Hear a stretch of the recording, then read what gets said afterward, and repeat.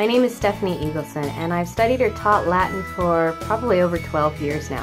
I began in 3rd grade as a homeschool student and continued all the way through high school, at which point I was privileged to be able to work as a teacher's assistant for Cheryl Lowe, who authored the groundbreaking Latina Christiana program, which is a great curriculum that's used broadly now in homeschools and in classical schools, I think, across the nation. So that was a great experience of teaching Latin in the classroom. And then I went on to study Latin in college, as well as English literature and music, and Latin was a wonderful supplement to both of those other disciplines because I could read an ancient Christian poem in Latin and translate it and have a lot better understanding of it in its native language. Or I could listen to a beautiful ancient Christian hymn written in Latin, or a mass or a cantata, and appreciate the depth and the nuance and the beauty in the original language without having to worry about reading an English translation while I'm listening.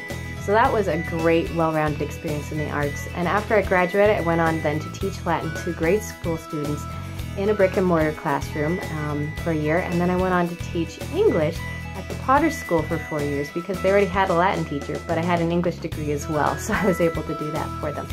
After I had my children, I took a break from teaching for a while so I could focus on caring for my babies, and I'm really excited to get back into teaching Latin again.